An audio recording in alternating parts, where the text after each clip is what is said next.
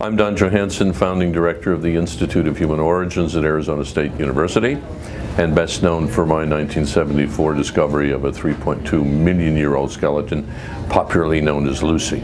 This is the 40th anniversary this year of Lucy's discovery. She is probably the best known fossil discovery from the 20th century.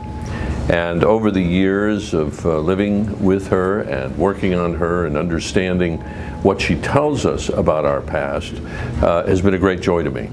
And I think the biggest conclusion that we've all come to is that everyone on this planet is an African. Everyone on this planet can trace their roots back to Africa.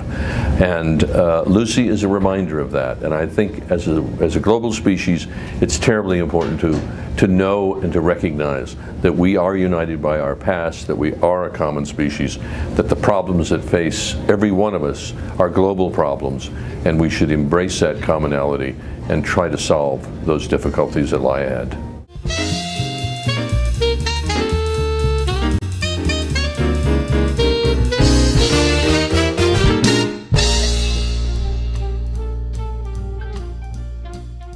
Right now, you're watching the Boaz Network.